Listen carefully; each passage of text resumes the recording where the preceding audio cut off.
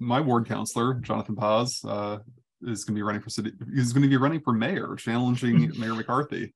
And I first met Jonathan when he was canvassing to run for city council, and he came by my door. We had a nice chat, and then I was like, "Oh, I wonder who he's running against," and promptly had the incumbent come by, and also had a nice chat with him. And I kind of got like a better feeling from Jonathan, I would say, and I feel like that has sort of been borne out in the overall performance of him on city council, and I think that sort of was shown in how he characterized it in his opening speech, which seemed almost like a salvo against Mayor McCarthy in the way that she's been running things, because he portrayed himself as in earnest working hard to try to like introduce things that were popular with his constituents and not getting the reception that is required to get things done in this city. And it was, I thought, it was a very nice day, a little chilly, but in the sun it was nice, and it was fitting because the MBTA commuter rail came through partway through. That is my spiel, but that is the, yeah, Jonathan Paz is running for mayor officially. So Jonathan Paz is running for mayor. There's a lot to be said on this, and we don't really have a clear linear progression of this conversation. But I guess what I want to start with is by saying that anyone listening to this is probably a fan of Jonathan Paz, right? Probably already knows what Jonathan Paz is. But what they might not realize is that Jonathan Paz is not as popular as your friend circle suggests. And so if you're listening to this and you want Jonathan Paz to be mayor, you yourself that listening to this has to work really, really hard on Jonathan's campaign. So just put it into perspective. Jonathan Paz, the last two election cycles, has run in Ward 9. Ward 9 sees the least number of voters turn out than any other ward in Waltham. The last election, which was a non-mayoral, Jonathan Paz won with 700 people voting in total in his ward. In the mayoral election, which is where it's similar voter turnout is going to be this year, he won with 900. And how many people voted in total in the mayoral election in that same year? It was 12,000. So you're going to see a little bit more this year because the population has grown. And also I feel like, I'm just hopeful that people are going to turn out more than usual for this. So maybe you'll see 13,000 people vote. So Paz, untested in that arena, untested. We have really only have anecdotal evidence. We have no idea how well Jonathan Paz is going to do at large. And it should be noted that Ward 9 is the most democratically leaning ward in the city. I'm using anecdotal evidence of the Yes on 4 campaign, which is the transgender question in 2018, I want to say, along with the Elizabeth Warren re-election that just happened recently. And so according to that data, Ward 9 is the most democratic leaning. As you leave that, it gets more conservative. And as you go higher north, it gets substantially more conservative. And so Jonathan is untested in that category, and it's going, I think it's completely 100% winnable. Jonathan Paz knows how to do politics. He's got all the information necessary to him. He's got all of the volunteers necessary to him. All he needs to do is be super organized and take this super seriously. And I think he can win. I think that he is the underdog, and I think it's an uphill battle. And so if you want Jonathan Paz to win, you have to work on his campaign. You have to knock on doors, you have to call people, and you have to talk to your friends and neighbors and get them out to vote. Because Jeanette McCarthy is way more popular than inside of your circle suggests. Everyone listening to this probably doesn't like the mayor. Everyone that doesn't listen to this, they probably like the mayor. That's a good point. And also that does reflect the amount of like money and effort that Jonathan's going to have to put into running, because So Chris, can I just clarify, are you saying it's impossible but also possible. I'm sorry, you're No, saying it's no, possible, no. but I'm saying very it's difficult. no, no. Did I say that? I think I said winnable. I think I said it is winnable. Absolute, 100%. Okay. Totally, Jim McCarthy is totally beatable. I would But say it's just an uphill battle. And James talking about money. You want to talk about money? Diane LeBlanc, which is Jeanette McCarthy's last opponent, outspent Jeanette McCarthy, not in total, outspent by $77,000. And Jeanette McCarthy won by 3,000 votes. If I'm sure somebody that was into data looked at that in relation to all of the races in Massachusetts history, I bet it's up there in top three as proportionately dollars spent to vote lost. I bet it's insane. And so I'm sure Jonathan is looking at that number and certainly worried. But Jonathan's a great fundraiser. I don't think he's going to have a problem raising money.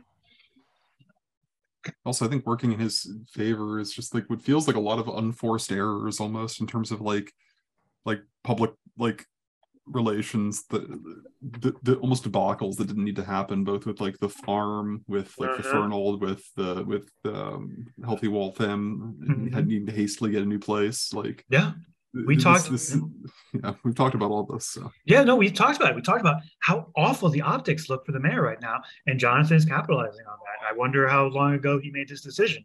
But yeah, we've been talking about it in the past like 5-6 months. The optics for the mayor are so bad. And now it's Jonathan's mission to make the messaging right.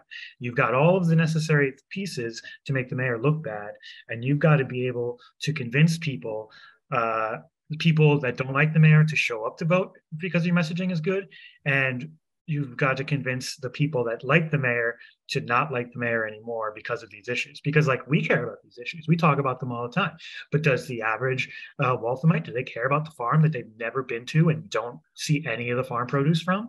Do they care about the food pantry that they've never been to and only sees traffic and a human line, a bread line? Do they care about these things? So Jonathan's mission is to make his messaging right, to make those people care, because they might not already.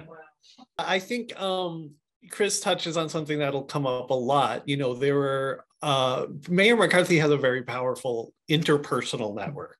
There's a lot of people who know her as a person and have known her as a person for a long time.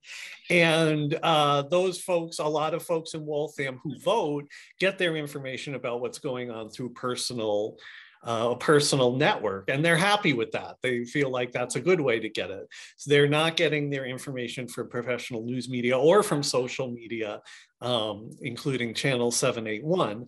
And that will inevitably change. And the reason is because there were more people, but also because of the way housing prices are, fewer people are going to live in one place in Waltham for life. People who grow up here might not be able to live here when they grow up. You know, people who live here now might not live here when they retire. So inevitably there will be a point where the number of people who are learning about the community and connecting to the community over social media or some other type of media outnumbers the people who have these personal connections. I don't know if that's happened yet. If that does happen, Mayor McCarthy's in trouble because she doesn't she doesn't call back reporters, she doesn't use social media to the full extent. She very much prioritizes those people who are part of her personal network, because those people are her priority. And as Chris have said, a lot of people voted for her in the last election. I'm not sure, we should look at it by percentages, but if you just look at it by numbers, the number of votes that Paz has gotten in his past elections is nowhere near what he would need to beat her in this election. But there are other good reasons to believe he could win, such as the fact that he pulled off a pretty much unexpected victory to get on the council against a long-serving incumbent. He's good at the things that the mayor doesn't do, like talking to the public proactively about issues, using social media in a professional way to keep people updated on what he's doing.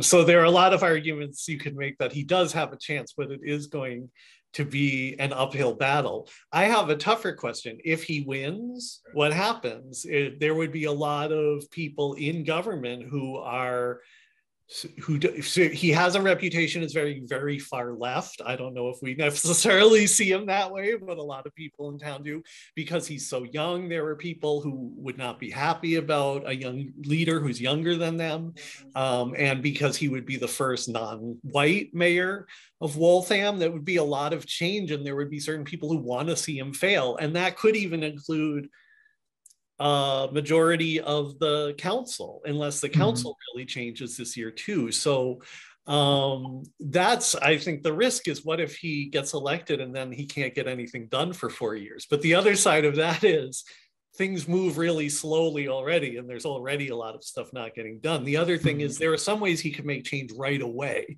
The mayor spends a lot of time showing up to events and just showing different segments of the community that they're valued, and different businesses that they're valued. And Paz would be really good at that.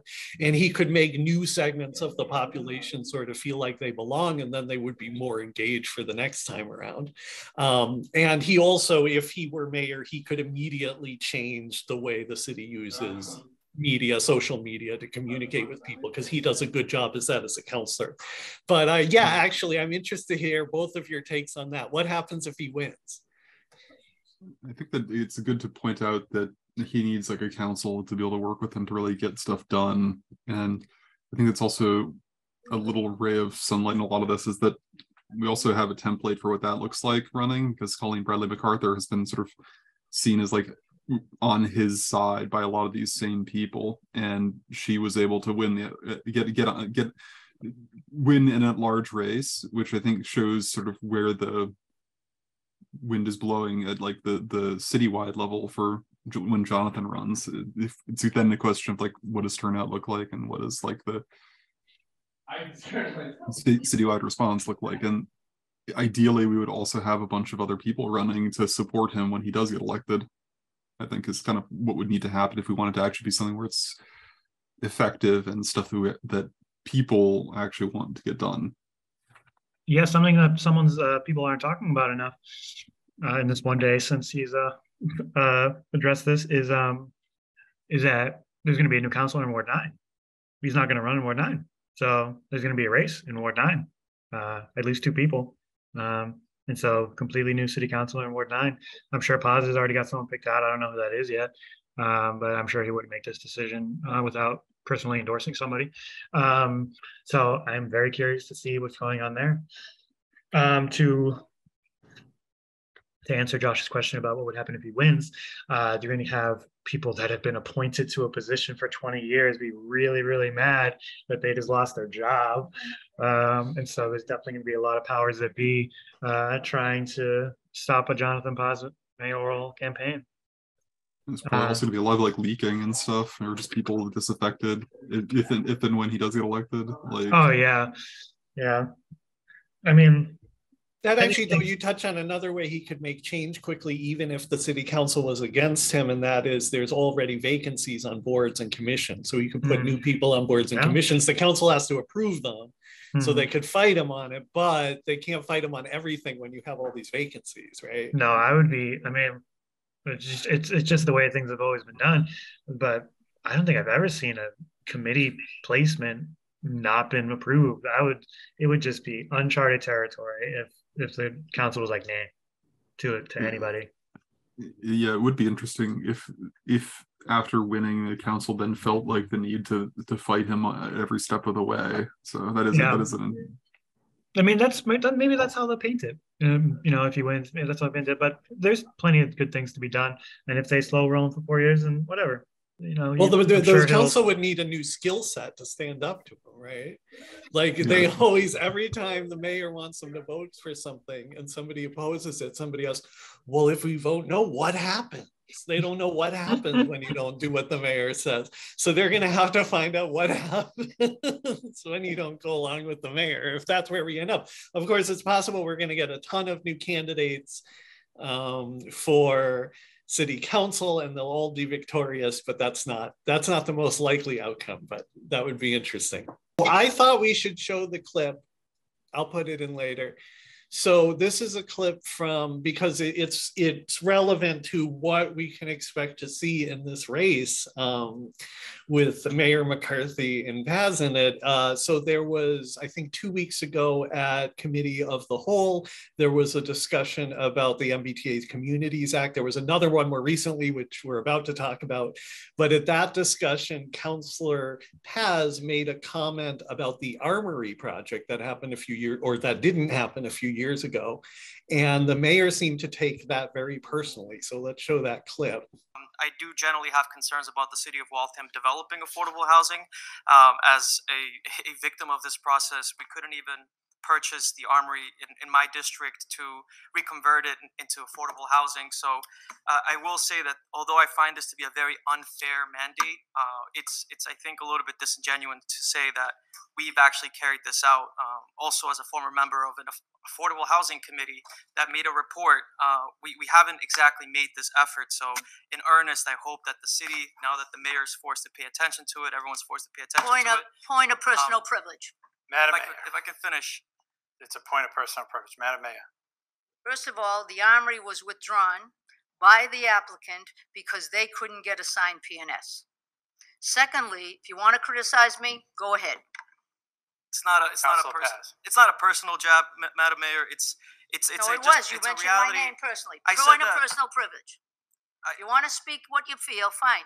But you said my name personally. I'm not in charge of zoning, Counselor. I can't even enter. We have a very, it's okay that we have a very different memory of the Armory. That's not the essence. No, it's not a different memory. Point of personal privilege, Mr. President. Madam Mayor. Okay. You have received, all of you have received information from the petitioner that they could not get a signed PNS. And one thing I noticed there was she said, you said my name, but actually he said the mayor. So does she think her name is the mayor? I don't think so, but I think it brings up the point that because she's been in this role so long and it's such a big part of who she is, it's all personal. Criticism of her, it seems like she could take any criticism of her very personally. So unfortunately, I think it could be a very contentious race. I think there are some people, including the mayor herself, who react very strongly. I don't know if there will be a debate as part of this race, but that would be really interesting based on that clip we just saw to see how they interact when the mayor's not totally in control of the situation. Yeah, I think it's going to be very contentious, and it's very interesting when you consider the relationship between the two. Bit of personal history. There are still people in Waltham that when I talk to them about Jonathan Paz, they say, "Oh, weren't you guys roommates?" It's like I've heard that many times, which is hilarious. The truth of that is that Jonathan and I were friends years ago, and I lived at 24 Browns Avenue. And the way I acquired that space is because Jonathan lived at 22 Browns Avenue. And so he turned me on to that vacancy when I needed a place to stay. So we were neighbors, not roommates, which is what a lot of people in Waltham thought for some reason. It's just how the rumor mill goes. And so I knew Jonathan very well. And I remember the party he threw. It was a birthday party. It was 5 years ago, 4 years ago. I can't remember if it was like right before his election or right after. But Jeanette McCarthy was invited and showed up and gave him a key to the city. And Jonathan Paz, for a long time, early on when I knew him, so it had high praise for the mayor. And now, 5 years later, look where we're at. He's already going negative. I'll throw a screen cap up of his announcement talking about Jeanette McCarthy in negative light already. Instead of being beholden to the people, this administration is beholden to special interests. Instead of feeding our seniors, veterans, and supporting our community farms and food pantries, this administration is threatening and harassing them. Instead of investing in our future, this administration is underfunding our schools. And so it's just a tale. What do you think his turning point was? I don't know. I mean, just seeing her stonewalling everything. Just not. You see the mayor. She's at everyone's bar mitzvahs, and she that thing. She says hi, but then when you start like watching all these meetings, when you start like seeing the power dynamics, it just like it tells a different story. I still sort of have to imagine that it's related to like some of the, again, like the farm stuff. Just a lot of the bad optics definitely feel like it's setting the stage for this and making it particularly opportune. I'm not sure if there's anything particularly driving it beyond that, but you can kind of see that he, in that exchange, like he was the one sort of pushing the Armory project initially to try to get more affordable housing. Like even if it is only like 25 units, it's something. And even that was apparently too much, and it gets presented as if it was something that just couldn't happen for some reason, because like there was some something irreconcilable with the person selling the land, but we've got all these other projects that go through with no problem that are way more contentious, yet somehow this was too much. Yeah, I was interested that he brought up the Armory there, because it's something we've used on the show. When we first heard that the mayor was running for re-election, we wanted to kind of introduce people to her without making a ton of generalizations. So we decided to kind of use the Armory as an example. We talked to Christine Mackin about her interpretation of it.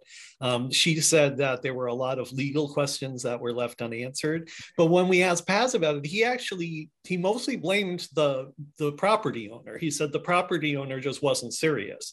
And so that's interesting, because in this meeting, when he brought it up, the mayor immediately heard that as him blaming her for it, which he kind of was, because he was saying, you know, I don't know if the mayor is serious about housing. But she then sent, for the following week's e-docket, she sent to the council a copy of an email from Watch CDC where they withdrew their application from the CPC.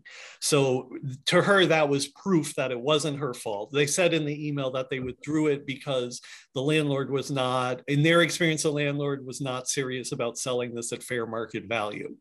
So it proves that she's correct that they withdrew it, but there's a lot left unsaid there. That withdrawal came after the project had been in discussions in meetings for over a year, I believe. And there was this issue where the mayor was insisting that the fair value of the property was the value as assessed when you assumed it would be used as it's zoned. But the Watch opposed to being used for housing.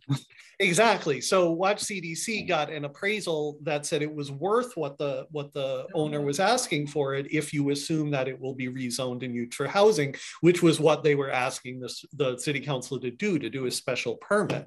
But so when she says in that email, we found he wasn't willing to sell it at market price, at fair price, does she mean fair price by the mayor's definition, or does she mean fair price by some other definition? So it's a complicated story. And when we talked to Paz about it, he didn't blame it totally on the mayor. So seeing her be that defensive about it was really interesting. Well, it's also interesting to me because it ties into like the MBTA Communities Act, because the contention there is that they need to have the housing that's within range of all these the two MBTA stations to be by right, not special permitted, not like with some sort of exceptions carved out.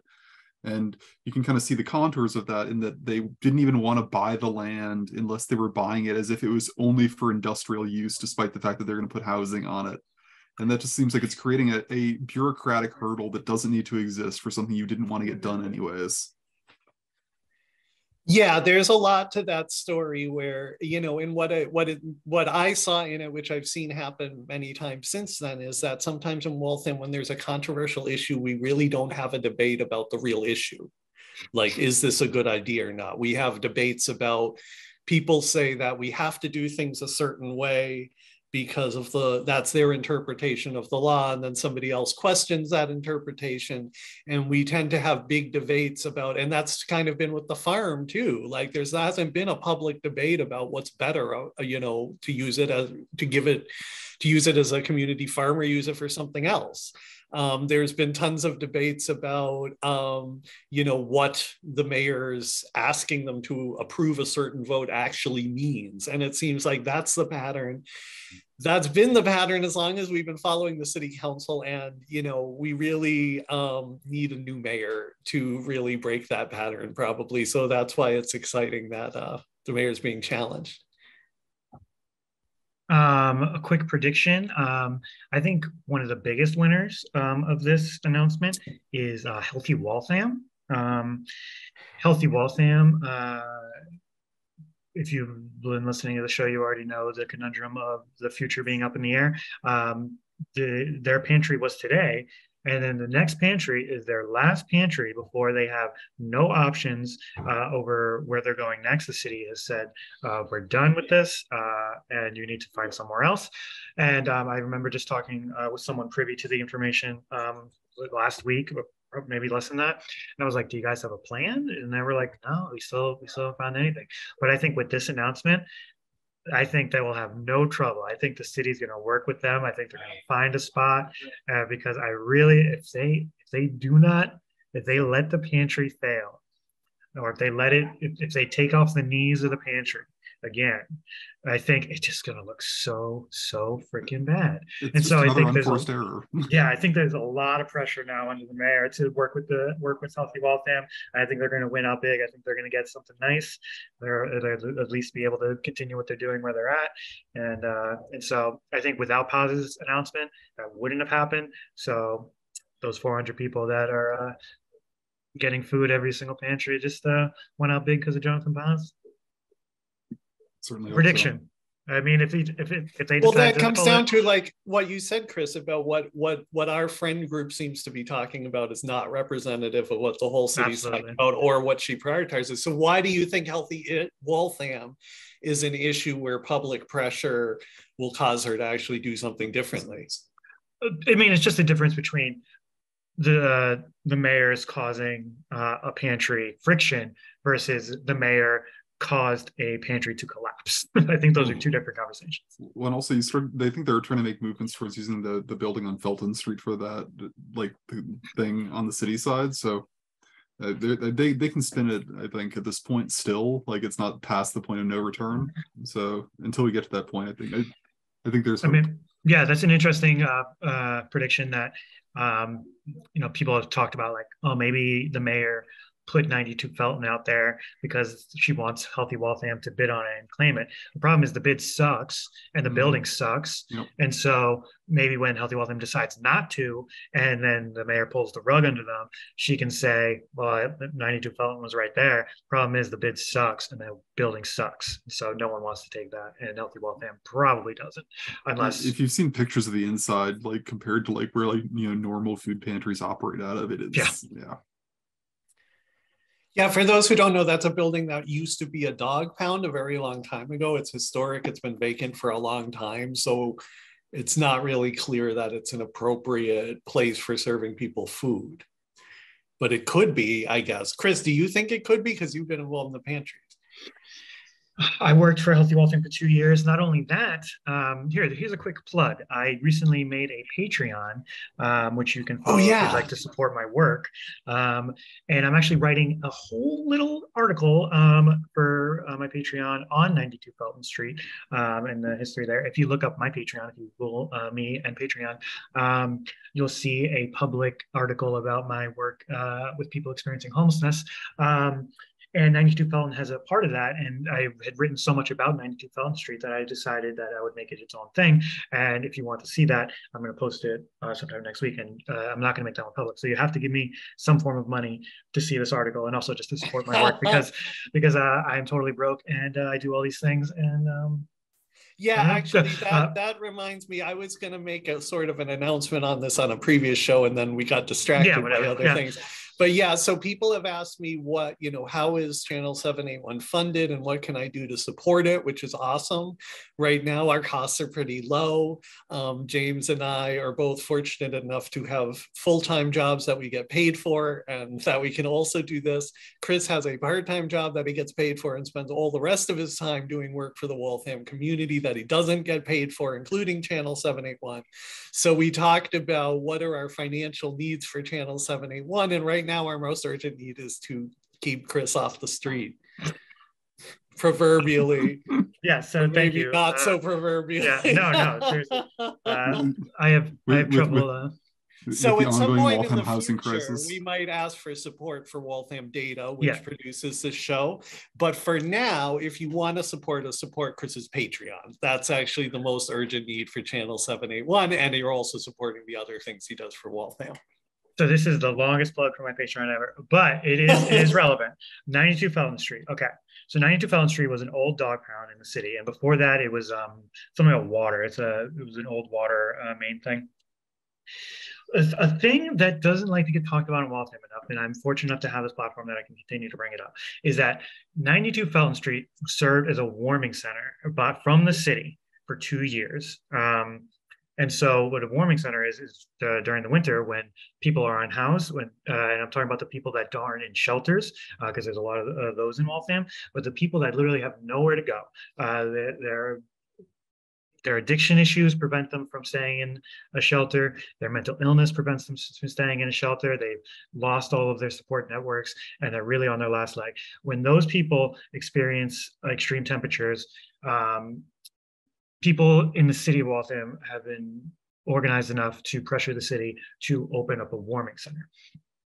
Unfortunately, there's not enough. There was not enough public pressure to make this warming center habitable. So 92 Felton Street served for 2 years as a warming center. And so, this was just at the same time that I started getting involved in young house community. This was in 2017. And I when I started talking to people were like, oh yeah, they opened this warming center and it's the most barbaric, torturous situation I've ever been a part of. And so one of the first bits of activism that I ever did, or journalism, I started interviewing the people that stayed there, and I put their testimony online, and I was like, God, this is a real issue. Like, people are sleeping on the ground on cement, and the lights can't be turned off.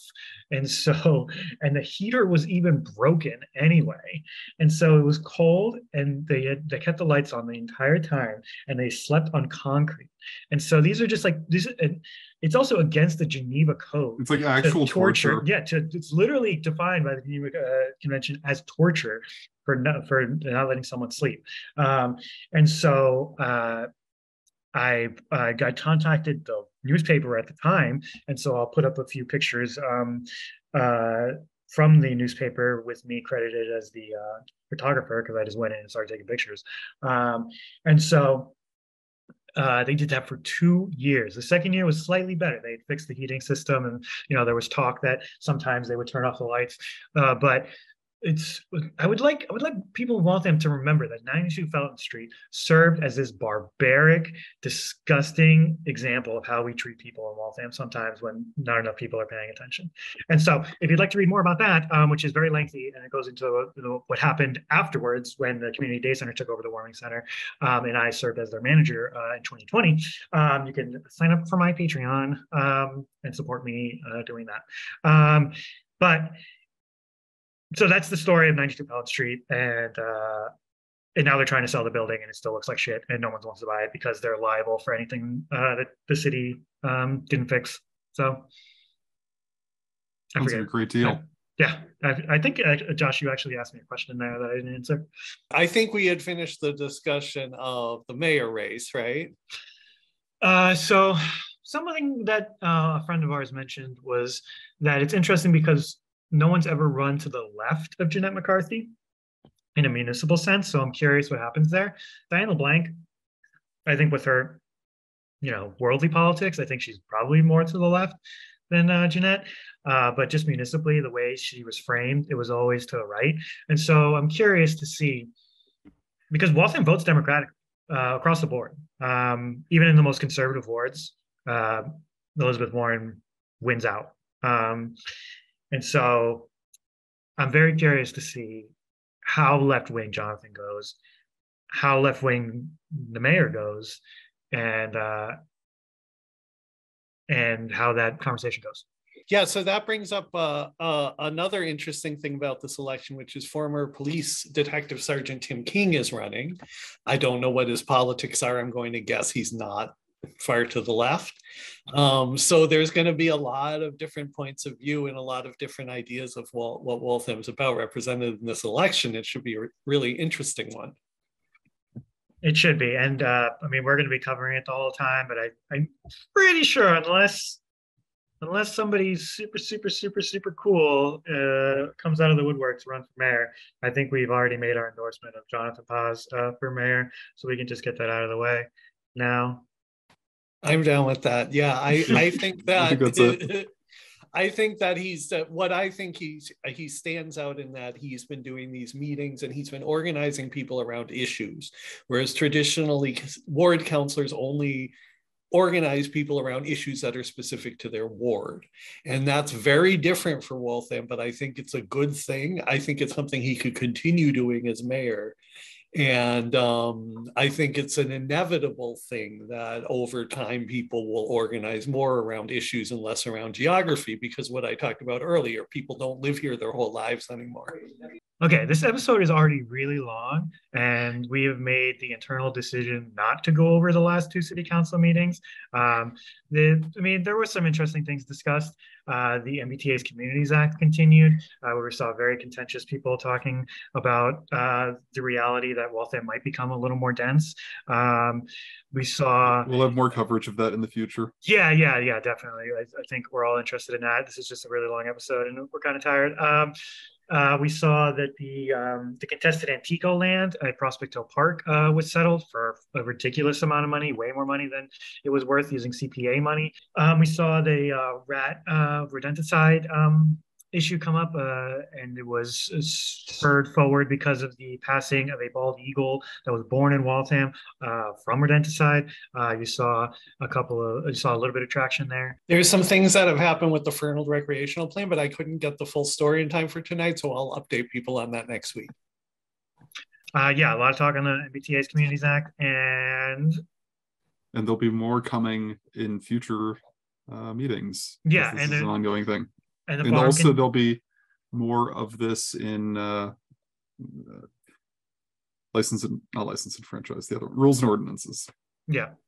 And there was also more stuff on the farm as well. It's just moving forward, and there's a lot of grandstanding involved. That's essentially the cliff notes of it. The summary. Yeah. Okay. So this was a good episode. I thought it was good content.